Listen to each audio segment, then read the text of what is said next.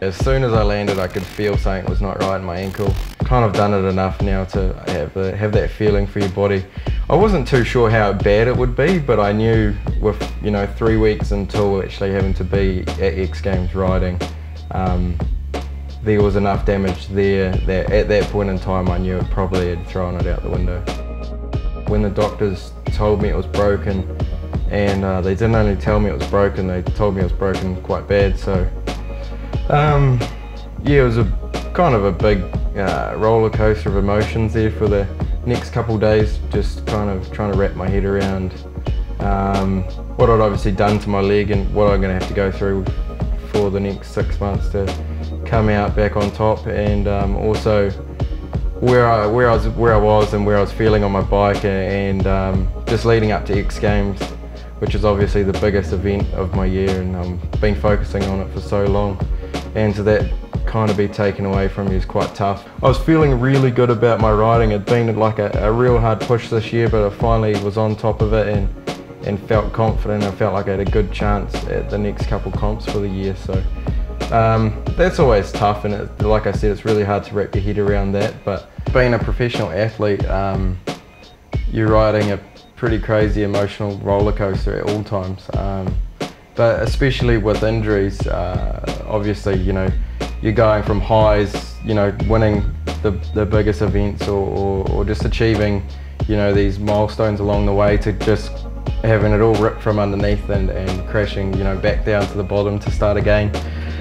And it's tough because you're at that point in time where you feel you're doing good and you're ready to take that next step forward in the sport, and then you get kicked back for 3 to 6 months, and all of a sudden you're 6 months behind the game, and you're going to catch up and then try to get ahead again like you were. So it's pretty hard to wrap your head around, but it's one of those things you just can't change. It's something I just accept every time I throw my leg over my bike that day something could happen. And I think you kind of got to have that attitude in the sport. If you don't, it's not going to go so well for you. So just got to have that respect for it and just accept that anything can happen.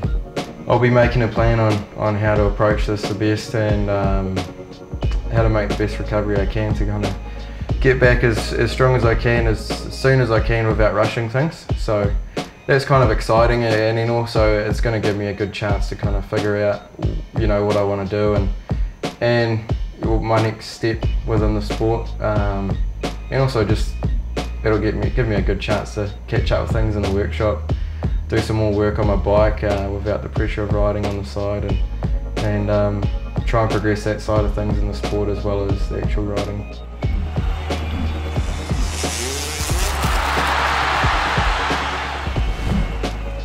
Yeah, this is a cool thing. It's something I've known about for a little while, as they were designing and producing it at the headquarters, but it's something I didn't really think much of at the time, like pretty much everything I come across. But once it's actually out there, you see it on the shelves, your friends sending you Snapchats of it, and you're just getting the feedback of how awesome it is, and you kind of realise the actual enormity of it all. It's pretty cool that I've come from riding a bike when I was 4 years old, hoping that was going to be my dream job, to my mug's now sitting on a Red Bull can because of what I've achieved on a bike. So it's pretty cool.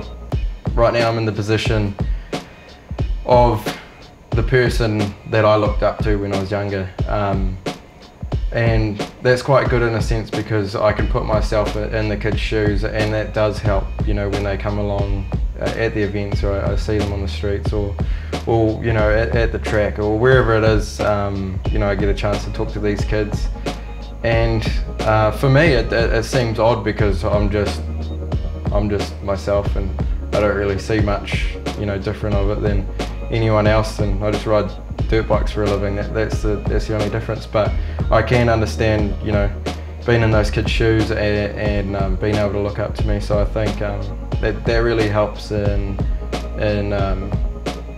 kind of just giving them the time of day and trying to guide them in the right way, as little or as much as I can. we've gone past the point of adrenaline, and well, I have it in the sport and what I do riding bikes. When I go out there, I'm calm as I am now. Heart rate probably doesn't spike, and it's just what I do. I get up every day and I either try and work on my bike, I work on the ramps, or I go and ride my bike, and it's something I can use to push myself past where I ever thought I'd really be.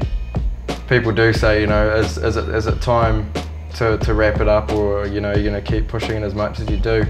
Every injury, you always get back to, you know, some stage of it within the injury. You just can't wait to get back on your bike, whether you're riding for fun or competing or whatever part of it that gives you that thrill.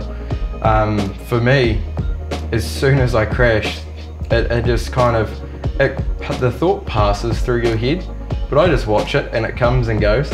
And it had already gone away before I'd even got off the ground and into my dad's car and on our way to the hospital in town. So I'd go insane if I didn't have dirt bikes in my life. It's been the one constant thing in my life. It's enjoyment, obviously, but I'm not sure what it is. This is something I can't get rid of. You know, I've definitely accepted that no matter what happens, it's worth everything that I've gone through to actually just throw my leg over a bike and ride.